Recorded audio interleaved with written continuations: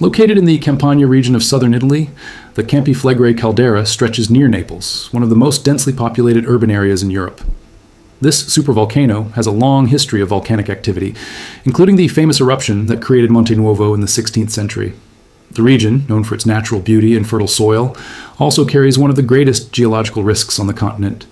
Despite this, many people continue living on top of this ticking time bomb, which experts say could erupt at any moment. Recently, experienced scientists raised the alarm based on disturbing data. One of the most respected voices, Mario Tozzi, a senior geologist and researcher, confidently stated that an eruption will happen. It's only a matter of time. He referred to the recent seismic activity, especially the 4.6 magnitude earthquake, the strongest recorded since the last eruption, as a sign that pressure inside the caldera is building. According to Tozzi, that earthquake did not relieve any pressure. On the contrary, it confirms that the situation remains critical. What's most worrying is the source of this pressure. Gas is rising from a shallower magma chamber than in previous Bradyseismic episodes. This means the magma is much closer to the surface, making the risk of an eruption even more imminent. Recent studies support this theory, pointing to ground behavior similar to what was seen before Monte Nuovo formed. The constant uplift of the terrain since 2005 has stressed the crust, triggering increasingly stronger earthquakes. Tozzi doesn't hesitate to say that residents in the area are living on a literal pressure cooker ready to blow. His recommendation is clear. People should leave the area as soon as possible. He advocates turning the zone into a natural park, comparing it to Yellowstone in the United States, where residential construction is not allowed near high-risk areas. The idea would be to promote scientific and cultural tourism, keeping people safe and away from danger. Despite the warnings, both authorities and part of the population continue to take a stance considered dangerous by many scientists.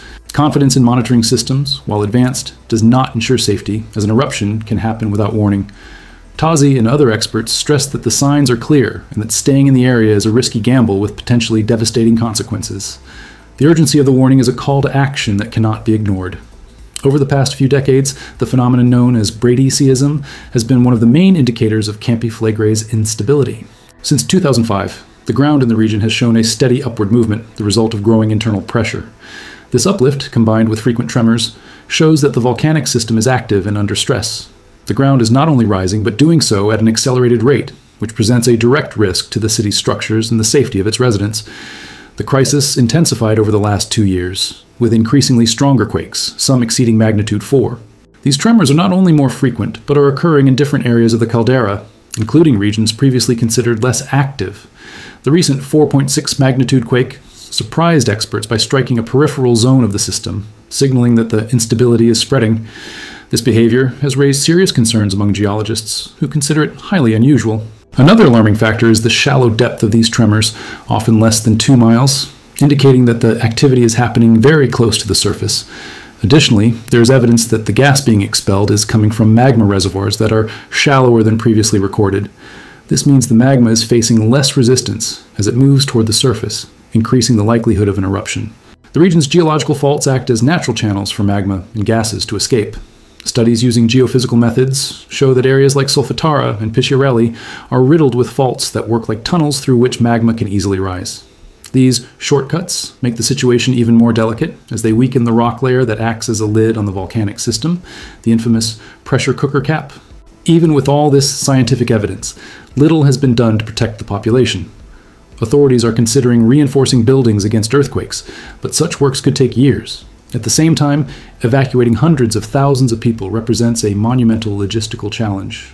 Meanwhile, the earthquakes continue, and experts warn that the next phase could be far more dangerous. Experts' concerns grow with the repetition of signals that have preceded past eruptions. A recent study modeled the terrain and volcanic system behavior before the Monte Nuovo eruption, and revealed unsettling similarities with what we see today. At that time, a phreatic eruption, caused by the explosive interaction between water and magma, opened the way for a magmatic eruption shortly after.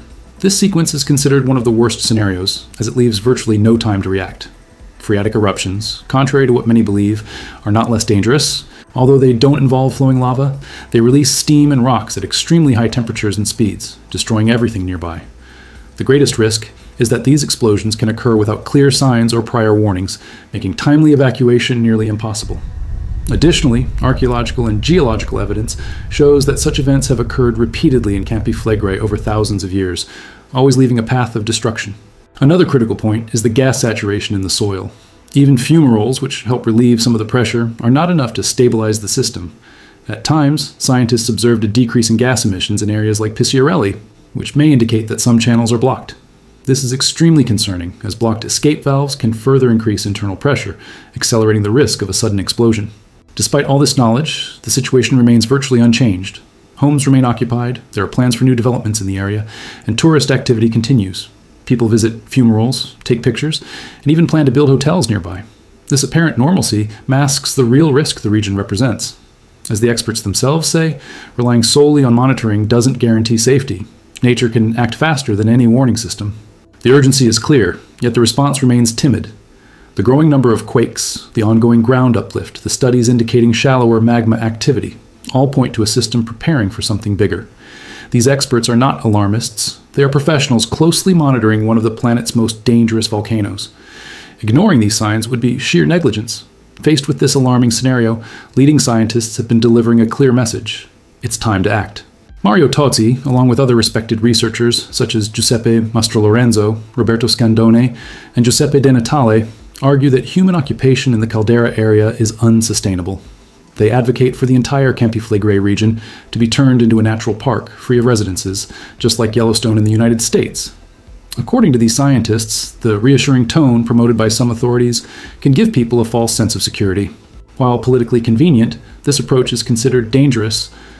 The illusion of stability in land that constantly moves and shakes can cost lives. Tozzi, bluntly, says residents are living on a pressure cooker, and if the heat continues rising, as studies suggest that cooker could blow. Another worrying factor is the potential blockage of natural gas and magma escape routes. Frequent tremors, landslides, and ground movements can obstruct these paths, increasing internal pressure even more. Without properly functioning relief valves, the volcanic system becomes increasingly unstable. This strengthens the argument for a planned evacuation, with safe, realistic alternatives for the region's thousands of residents. Although relocating an entire population seems nearly impossible, there are examples like Grindavik in Iceland, where thousands were efficiently evacuated. The difference lies in scale. Campi Flegrei is home to between 500,000 and 800,000 residents, making such an operation far more complex. Still, experts insist that this process must begin as soon as possible, because time may be short. That's why videos like this are so important. Sharing scientific information clearly and without sensationalism helps raise awareness. If you've made it this far, don't forget to like the video, subscribe to the channel, and turn on notifications to receive future updates. Let's keep following the developments together, always based on science and a commitment to truth. Stay safe, and see you next time.